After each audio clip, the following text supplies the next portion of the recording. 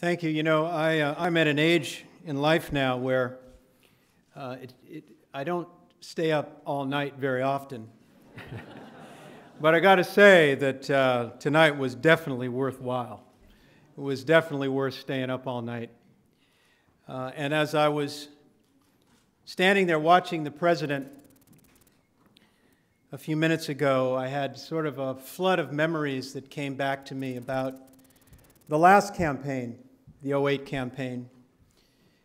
And I remember very distinctly where I was 4 years ago at this time. I was in Grant Park, Chicago.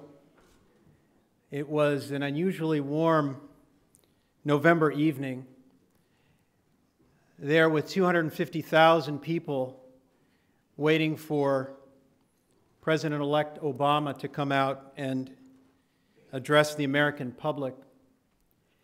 And it was a moment that I will never forget. There was an interesting sequence of events that night. First, John McCain came out and gave, as you heard Governor Romney did a few minutes ago, a very elegant and gracious concession speech. And at that time, the venue just erupted. People were elated. They were dancing, they were screaming, they were celebrating the election of our first African-American president.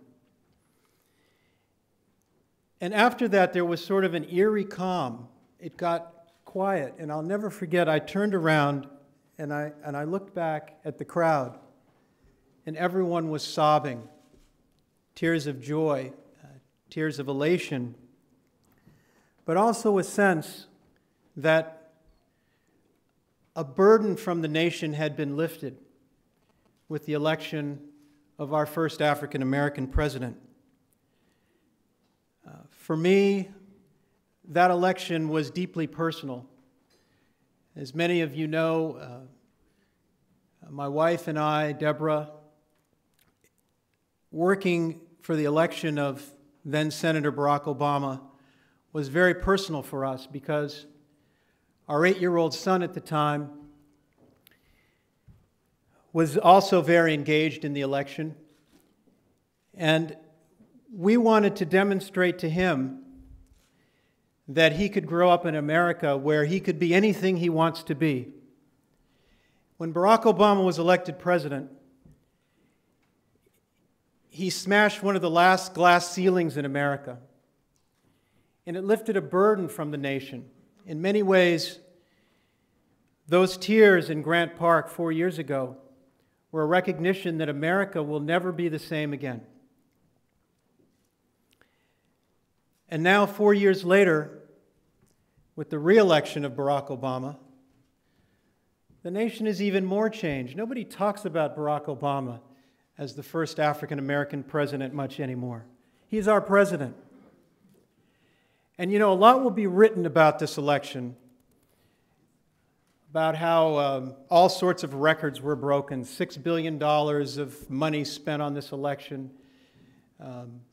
There'll be a lot of written about how the internet and big data changed this election.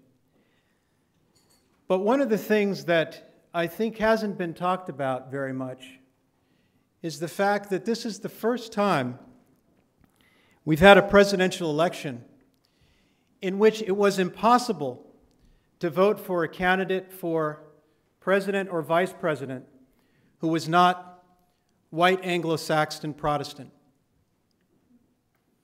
We have an African-American candidate, a Mormon, 2 Catholics. It's an amazing thing. Our country has changed. So I look forward very much later today to going home and greeting my son when he gets home from school and telling him, his name is Robert, telling him, you know, Robert, 4 years ago, I told you that you too can be elected President of the United States. This afternoon I'm going to tell him, you can be elected President twice in the United States of America. And that's going to be a great thing.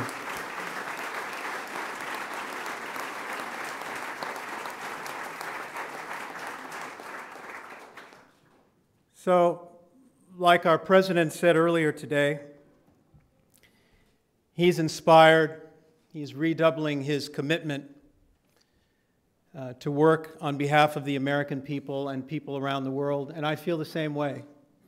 When I stood in Grant Park 4 years ago, I would have never thought that my next presidential election would be spent here in Brussels as the U.S. ambassador to the EU, a job that I love and that I feel so privileged to have the opportunity to serve in. And tonight I feel overwhelmed, not only with the joy of what happened today in our country, but also with a sense that we can now continue the wonderful work that we're doing with the EU, with Europe, our closest ally on the planet.